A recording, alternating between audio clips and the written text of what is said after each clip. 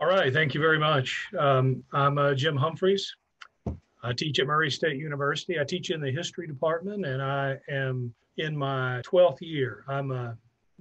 Was born in North Carolina and spent a lot of my life there, but now I'm a Kentuckian, and I live here in Murray and teach at Murray State.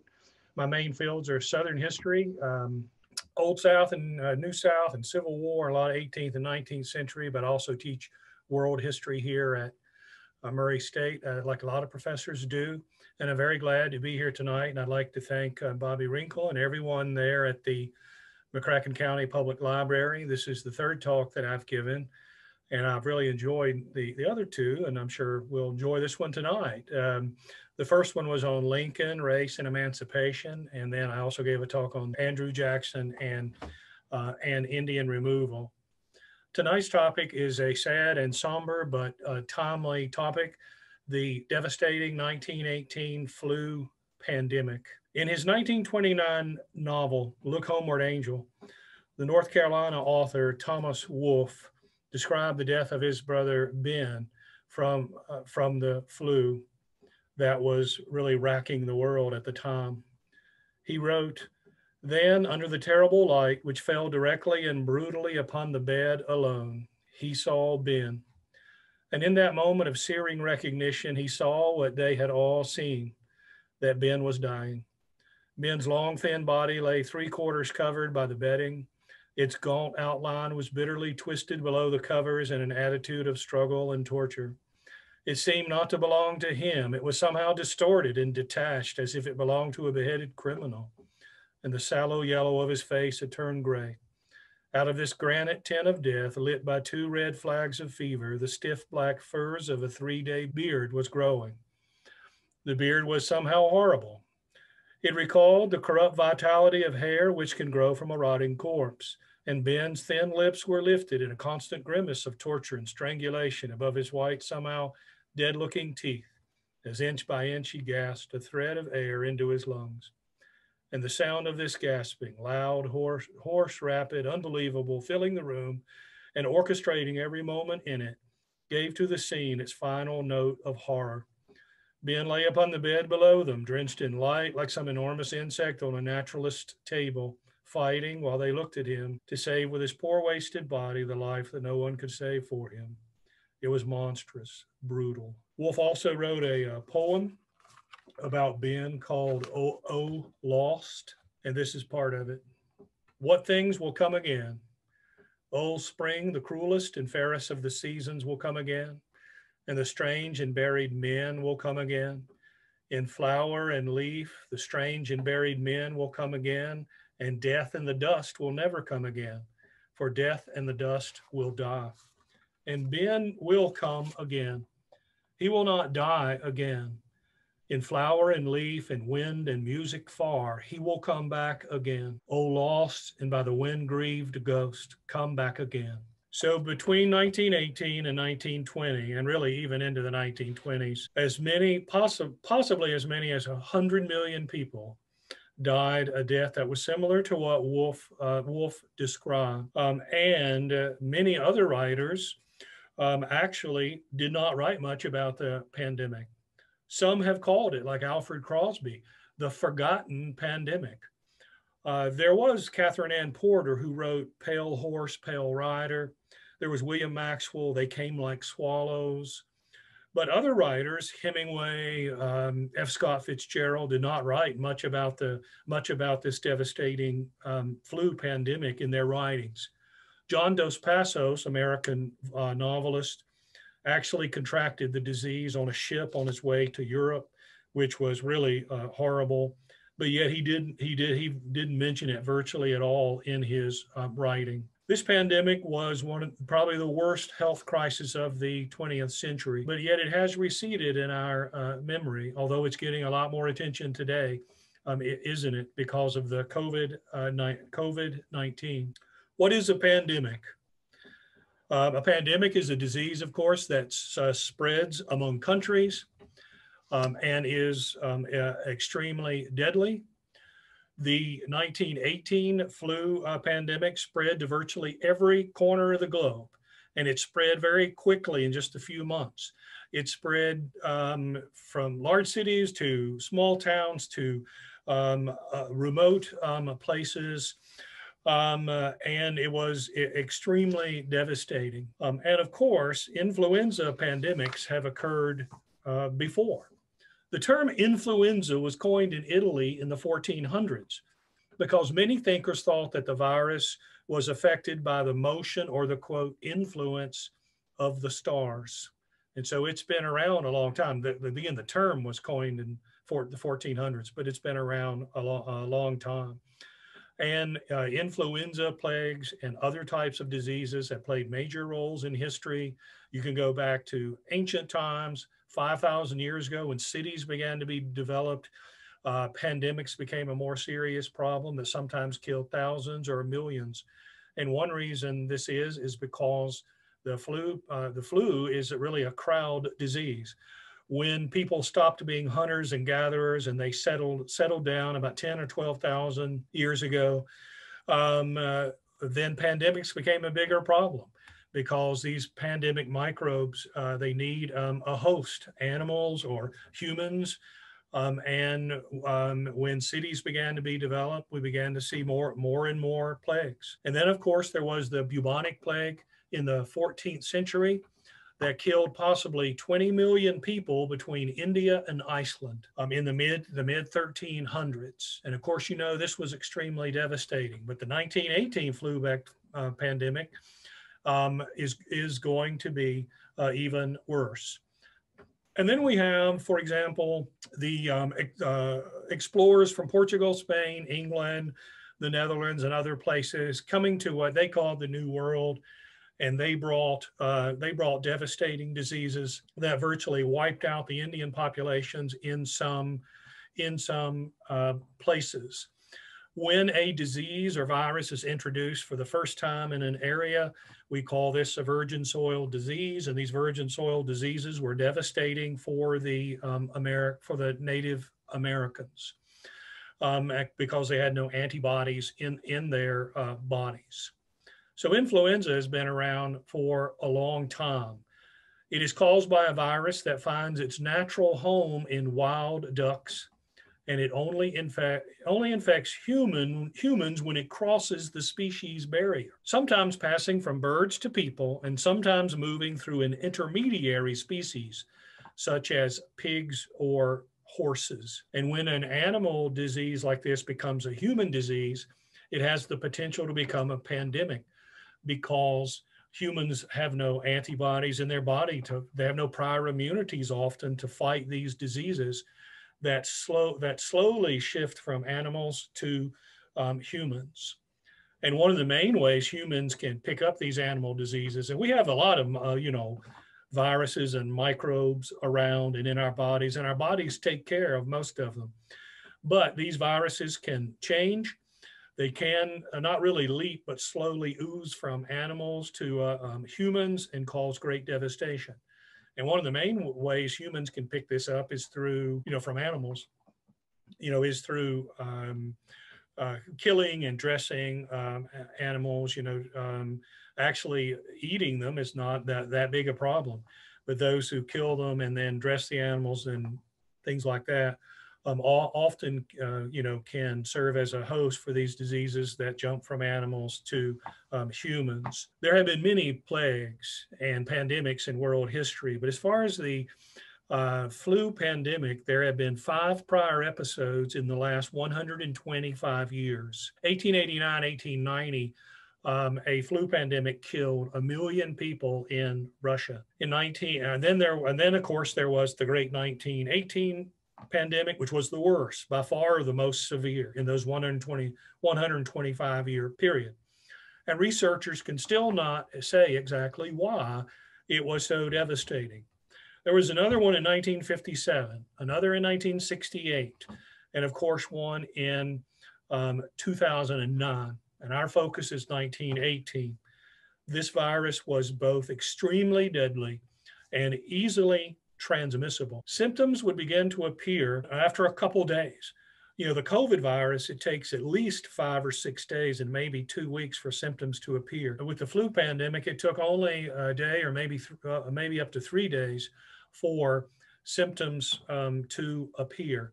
So if somebody was close to somebody like a family member or friend and they heard them cough, back then, they probably knew that they had it also. Sometimes people who seem to have no symptoms would just collapse. And you knew if that was like a family member or friend that you were close to, that you probably had it also. And it tended to kill members of society who normally survive the flu with few complications. Those who are young, otherwise healthy adults between the ages of 18 and 45. 2/3 of the deaths caused by this influenza, 1918 and 1920, were 18 to 45-year-olds. The peak age death was 28. And so why? Why did it attack the youngest, which sounds kind of counterintuitive? But some researchers believe that the virus turned the immune system against one's body. And when the immune system strongly reacts against one's body, it's called a cytokine storm. And this is what we're worried about with COVID-19. People with the strong immune systems would have trouble. It was also believed that the older population seemed to have some immunity built up from a past H1N1 virus. As I said, a lot of the people who were dying were younger people, 18 to 45. What were the origins of the 1918 influenza pandemic? Scholars, until recently, held to the theory that the origins were in the state of Kansas. A Kansas doctor named Loring Minor reported a mysterious outbreak of a disease to the United States Public Health Service in late March of 1918. And this is when the pandemic began spreading around the world. It was in early March 1918. Loring noticed that in Haskell County, Kansas, there was this mysterious disease in which 18 people had fallen ill. 3 of them had died. And so he was so alarmed that he contacted health authorities. And the theory goes that this flu virus spread very quickly to soldiers at Camp Funston near Junction City, Kansas. And one of the first people to get it was a cook. And we even know his name. I don't have his name, but they actually know his name. He's walking along in the camp and he collapses one day and people surround him and try to help him. And soon at Camp Funston in Kansas, at the beginning of March, many soldiers are infected. And of course, these soldiers are going to be moved to other camps. They're going to go to Europe. They're going to go to other places. There's no doubt that the First World War played a major role in spreading this virus quickly. Just imagine if we were fighting a world war now. It would just be absolutely devastating, wouldn't it? Troops traveling across the ocean, living in trenches, refugees moving from place to place, prisoners of war sometimes were moved around Europe. The backdrop of World War I definitely played a role in promoting this flu pandemic. And we'll look at that a little bit more in just a moment. But back to the origins. Today, scholars are probably more likely to agree that or at least say the best theory for the origins was in China. John Barry, who wrote a very good book about this, argued for the Kansas thesis, but more recently, he argues for the China thesis. In November of 1917, a strange and deadly disease of unknown origin began to spread in northern China. It then diffused around the world to North America, to Europe, and we believe that it was the Chinese Labor Corps on its way to the Western Front that possibly spread a disease that started in China. And it crisscrosses across the globe in just a matter of months. And many of those people who were infected ended up on the battlefields of Europe. And as I said, there was hardly a corner of the world that was not affected badly by this devastating flu pandemic. So some scholars say Kansas, some scholars say China. I don't think anyone knows exactly where the flu started, but it did circle the globe in 3 waves. The first wave was in the spring of 1918. There were few deaths, but much sickness. This was much like the regular flu from which most people recovered. It probably would not have been noticed had the second wave that began in August, lasted from August to December of 1918, had not been so devastating and virulent. This second wave beginning in August was much worse than the first one. And people realized that they had a serious illness on their hands. And the majority of deaths during this pandemic were, the majority was during the second wave. Some people asked, is this the same disease that hit us, back in March? There was dengue fever. Some people thought it might be that. There's typhus and all sorts of other diseases. And it was the armies who suffered the most. The pandemic would make 1/3 of the men in the United States Army sick. And of course, what's happening in the war at this time?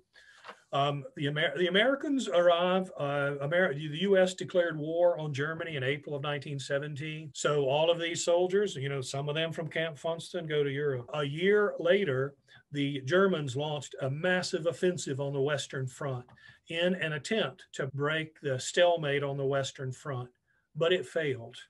And the Allies, the British, the Americans, the Moroccans, the French launched a counteroffensive and broke German lines. There was chaos in Germany. The Kaiser fled, and World War I eventually ended. So March of 1918 is when the flu pandemic begins. U.S. troops have been there, for almost a year. And there were many, many people in the U.S. Army and these other armies who were very, very sick. And this definitely affected the outcome of the war. The second phase that began in late August of 1918 affected civilians also. And one big problem was secondary pneumonia infections. And this killed a lot of people. And this was an extremely difficult, grisly way to die because it caused people to turn blue from lack of oxygen. They would cough up bloody mucus, bleed from the ears, the mouth, and the nose. And often the fingernails or the fingers would begin to turn dark, the feet and the limbs, and then much of the body would turn dark. And there would be these mahogany ovals around the cheekbones, the mahogany ovals that would be a clear indicator that a sick person had the flu. Because, they might have some other strain of the flu. They might have all sorts of things. But if a doctor saw those mahogany ovals, then they knew that this was the flu virus. And so this was an extremely horrible way to die. Doctors sometimes could not tell the white soldiers from the black soldiers. So black and blue were the soldiers' bodies by the time that they died. So this comes in waves from 1918 to 1920, and it extends in some places into the winter of 1920. And there were also some health problems that we'll look at in just a moment as late as 1928. Let's see. And often, one way this was different from the COVID is that the flu virus would move into a town or anywhere, and it might ravage a place for 6 to 10 weeks, and then it was over. And then another wave might come back. This is different from COVID, which is, with us just about everywhere. And even if these vaccines work, we're probably, the COVID virus is going to be around. It's not just 6 to 10 weeks and then moving on somewhere else and possibly coming back in another wave. The population of the world at this time was 1.8 billion. 1.8 billion. So keep that in mind when we look at some of the statistics related to the 1918 flu pandemic, which killed possibly 50 to 100 million people. 50 to 100 million people. More than any other illness in recorded history for such a short time frame. We said the Black Death possibly killed in the 14th century, possibly killed 20 million. Well, this was 50 to 100 million. Today, that would translate into 225 million or more deaths. And this flu virus infected 1/3 of the globe. And as I said, as we said before, it had its origins in animals and birds.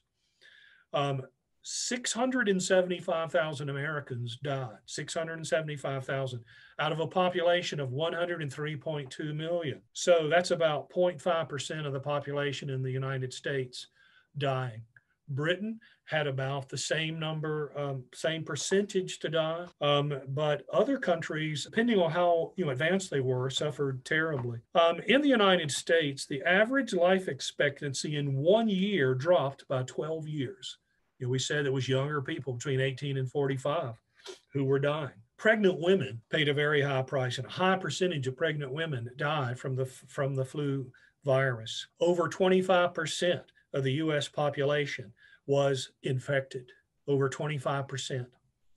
The death toll in the United States was 5 times higher than U.S. deaths in World War I, and somewhat higher than U.S. deaths in World War I and II, and Korea and Vietnam combined.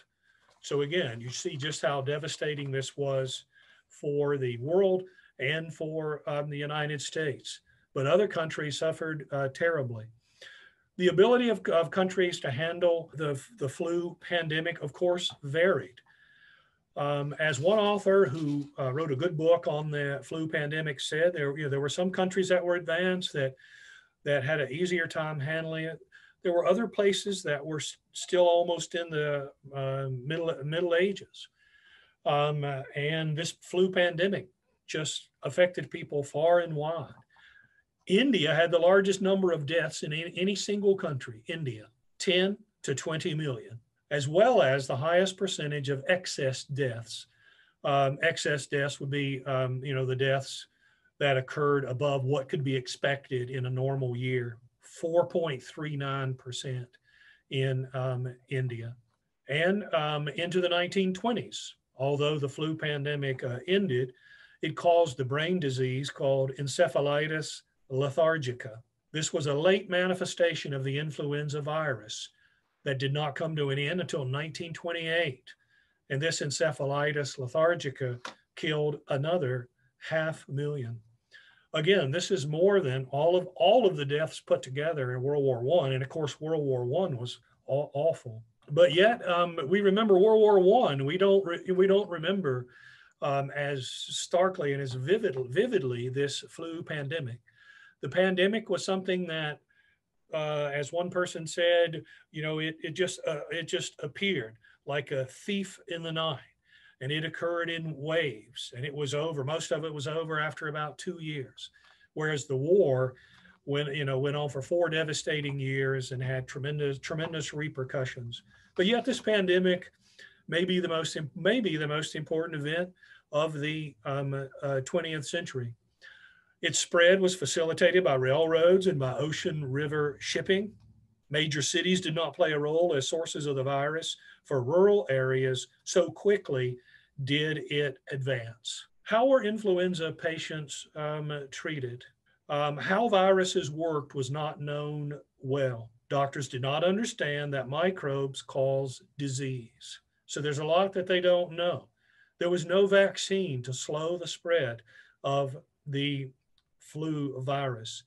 There were no antibiotics developed to attack secondary infections.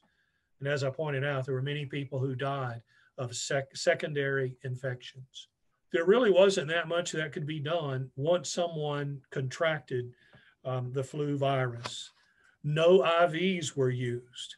There were no ventilators, as our hospitals have used today. Aspirin was available to lower people's temperatures, but time was one's best friend because one's body had to fight off the disease. And obviously, many people survived this. 25% of America contracted it, but 675,000 died. There were crude treatments that were employed, such as enemas, bloodletting, and giving patients whiskey. What efforts were made to help people avoid getting the influenza virus?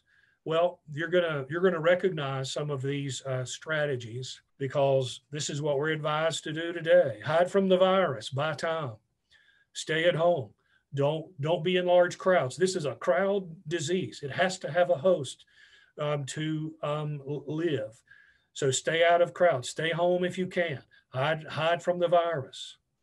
There were many public service announcements, just as we've had in the last year, telling us what we ought to do. Schools were closed. Does that sound familiar? Church services canceled. And of course, people were told to wear mask, wear mask. And often the mask were gauze mask. And people who refused to wear the mask were called slackers, slackers. So don't be a slacker. And the cities that implemented some restrictions and mask wearing mandates did tend to do better than places that did not. San Francisco was the first city to mandate mask. Australia, they put like a tight quarantine of shipping for a while to keep ships from coming in. And for a while, they kept the pandemic at bay. But then they lifted the quarantine, and the pandemic arrived in Australia. So hide from the virus, and school closures, church services canceled, sporting events sometimes canceled, wearing masks. And they also had other medicines and things they could take that would actually do virtually nothing to help you. Now, you may have heard or read that this flu was called the Spanish flu. The poor Spanish, they had nothing to do with starting this flu. Spain did not fight in World War I. And so Spain's press was not as censored as the other presses in France and Britain and Germany. So people got a lot of information about the flu pandemic from the Spanish press. It didn't begin in Spain.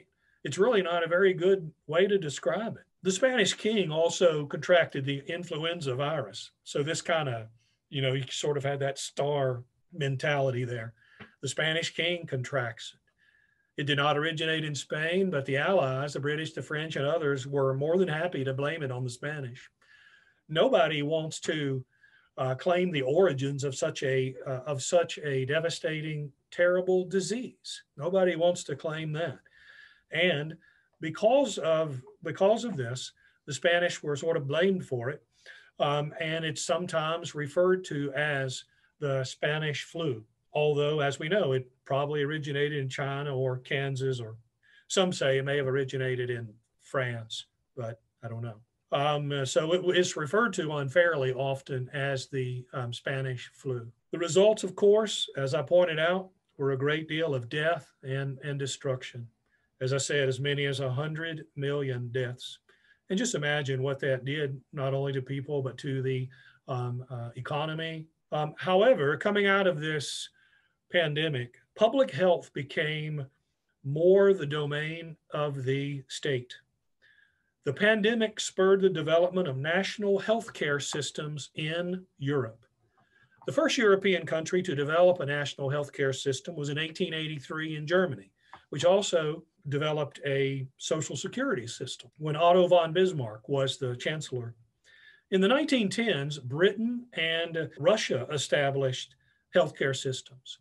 The Bolsheviks under Lenin, after they took over, actually developed something. It wasn't the peasants, the national healthcare system wasn't spread to the peasants. Many of the peasants had died during the revolution in Russia and the Civil War.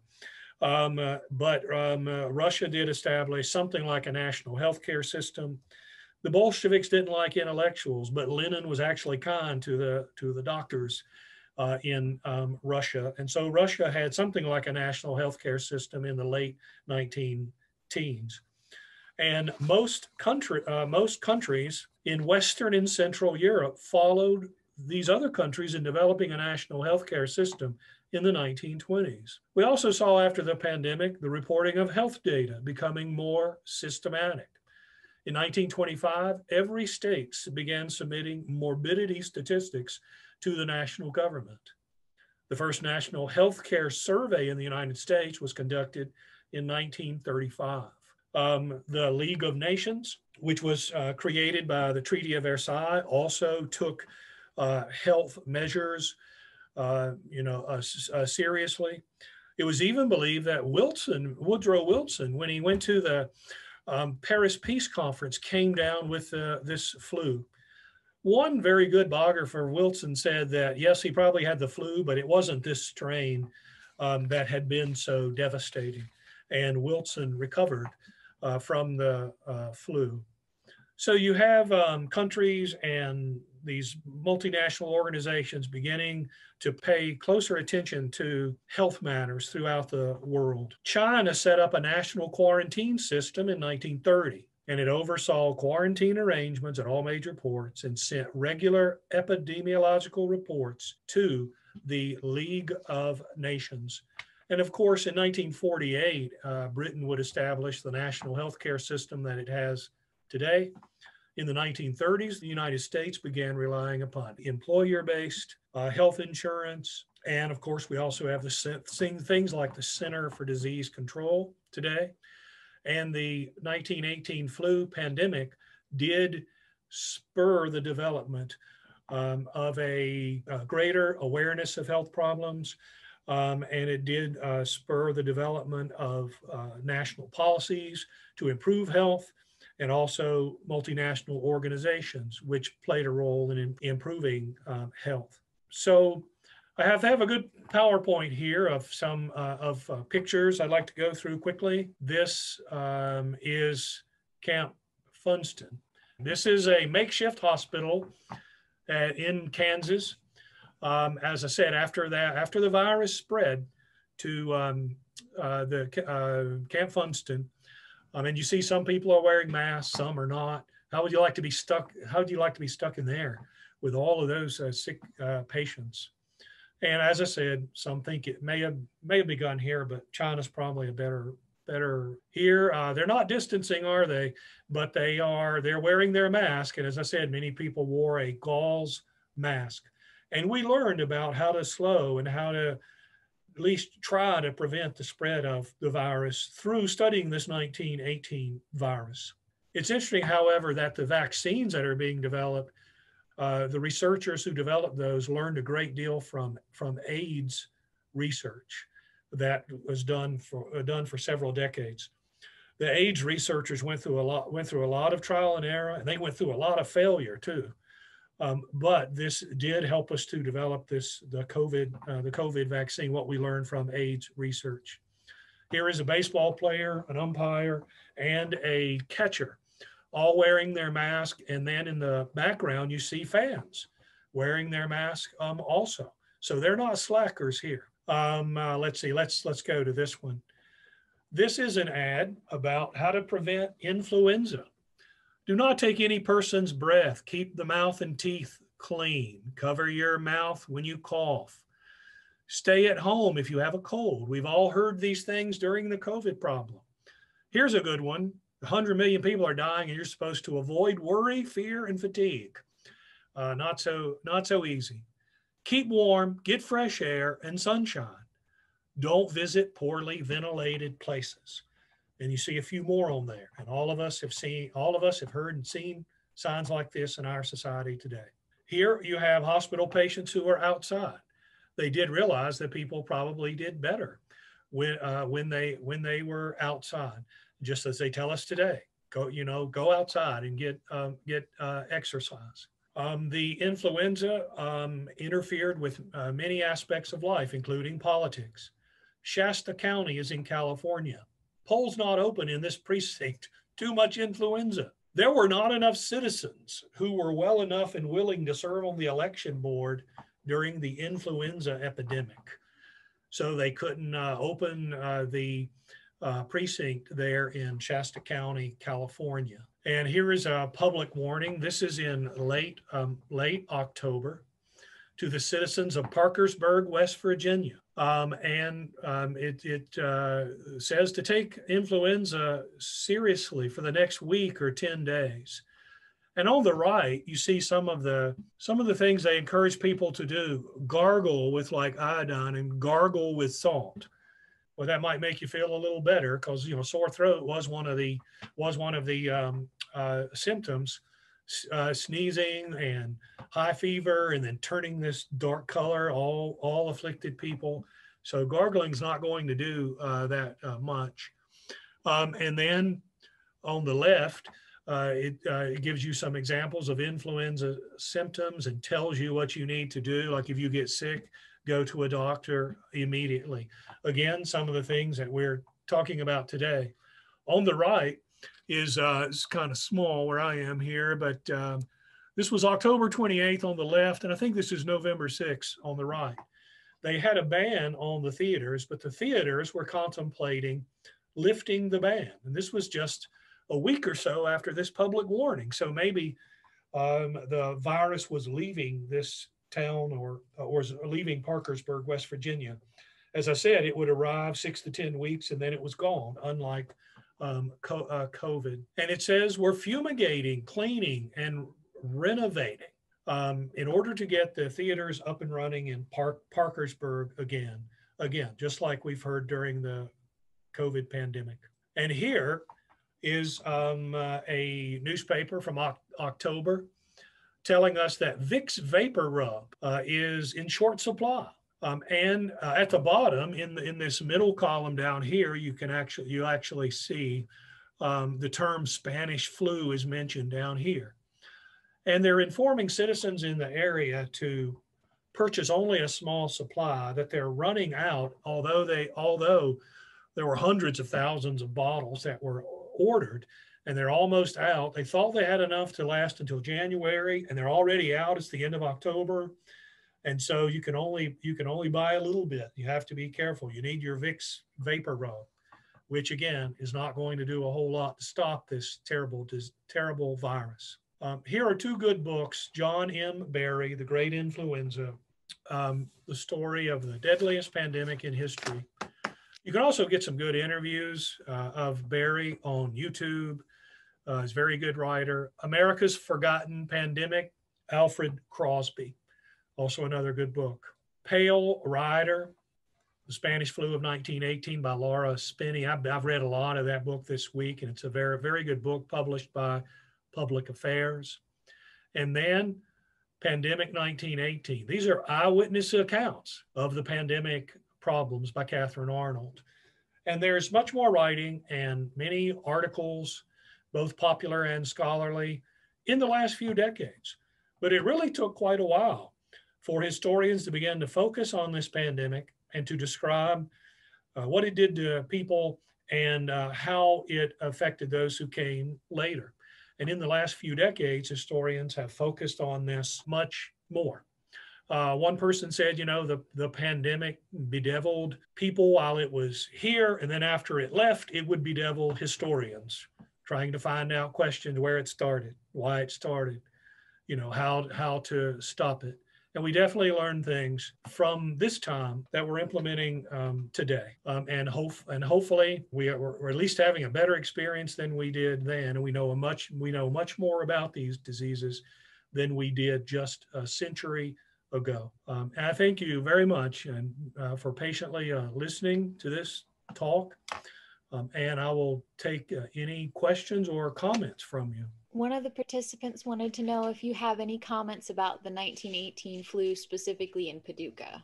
In Paducah, that's a good question. And I was thinking about that today, about the local area and then also Kentucky.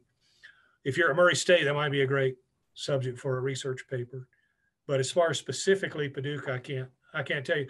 I would imagine, with all the river traffic there, that the pandemic probably hit soon and probably hit very hard with all of the river traffic in Paducah. Well, let me ask you, why do you think it's called the forgotten pandemic? Why would something so horrible, one of the worst health disasters in the history of the world and the worst health disaster of the 20th century that killed maybe 100 million people, why would it be sort of pushed to the back of our minds? Is it something that's just too horrible to think about? Any thoughts on that? Okay, Michelle, same with typhoid and polio. Can you kind of give us the context of your idea there? What I was referring to is that the early half of the 20th century, there were a lot of diseases that were very common and very deadly that today we don't remember. in our group memory. Right. Well, that's a very good point. And sometimes when it came to this pandemic, some people would say, "Well, is this a different disease?" You know, and what do we call it? Finally, I think it was the World Health Organization who said that we're not going to name diseases after people or places anymore, and we're not going to name them after foods either. And so they stopped some of that. But you're right. There were a lot of other terrible diseases that we don't think about as much. Rebecca says my mother-in-law remembered her mother fixing food to take to sick houses in Livingston County. That's interesting. There were definitely problems with in some places with starvation, and the flu killed starving people for obvious reasons quickly. Like it was especially bad in Rio de Janeiro, in Brazil. And crime went up because people were trying to find food and they were stealing and breaking into places. But you want to comment on that, Rebecca, about your mom? My mother-in-law was born in 1906, so she was a little girl during the 1918 pandemic, and they were rural country folks in Livingston County. And she said she'd remember her mother would tie up bundles of food, and her job was to run and drop it off at the porch and run right back so that she didn't get sick herself. Right. That's interesting. How long did she do that? Was it for months, years? Probably a few months. Okay, right. Because as I said, it came in waves, unlike the COVID, which is just with us almost everywhere. So if you could get through the wave, you would probably be okay. Right. So, all right. Thank you. Well, there's a lot of good writing out there, so check it out. And it's not always happy, but it's important for us to know. I should say also another point that John Barry made was that one reason it was so bad is that public officials just were not always completely honest and were not as aggressive in trying to slow the spread. And, since last March, we've, our government officials have debated about what to say, about how much information to give. Can we depress people so much they just kind of give up, or do we encourage them? And so I think it was difficult on them. But Barry points out that some government leaders should have done better about leveling with American citizens and on restrictions also. Okay. Any other questions? All right, Bobby, thanks a lot. I really do appreciate it and really enjoyed it. Thank you very much. Have a good night, everybody. Thank you.